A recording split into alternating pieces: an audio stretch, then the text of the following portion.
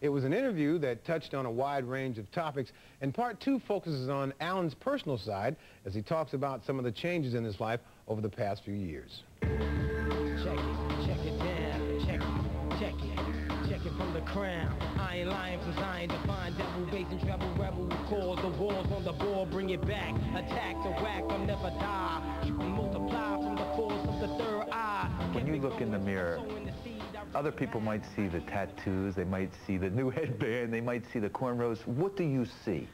You know, when I look through that, in that mirror, I can see something. I see an image, you know, so I'm not a vampire.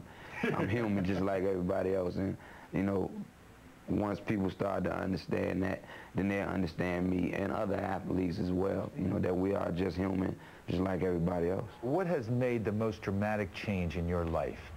Is it prison? Is it your entry into the NBA? Is it becoming a father? Is it the loss of your good buddy Ra? Or all the above? All those things, but becoming a father and a husband, and just a strong family man, period, had a lot to do with it, because a lot of people look up to me and my family. I mean, I'm talking about people that's older than me, not because I'm a basketball player, because I try to take care of my responsibilities and the people that matter to me and myself. But I really turned the corner when that happened to Ra, because that was my friend for 11 years before all this NBA stuff and college and all that. I mean, that was my buddy, you know. I mean, we slept on the same floor together, slept in the same bed together, you know. I mean, he was my man. He meant so much. And then for that to happen, I kind of cherished life a little bit more.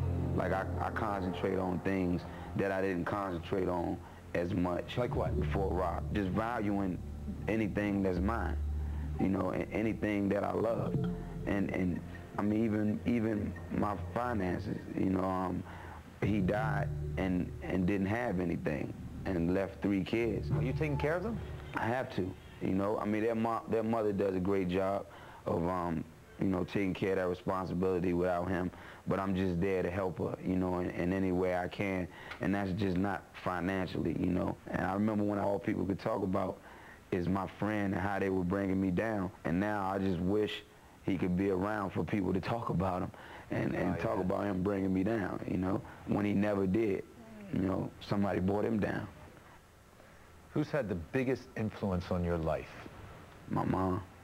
She is this special woman. How? She was hard. She was tough. She was determined. She punish you? Hell yeah. I got my ass whipped on many occasions.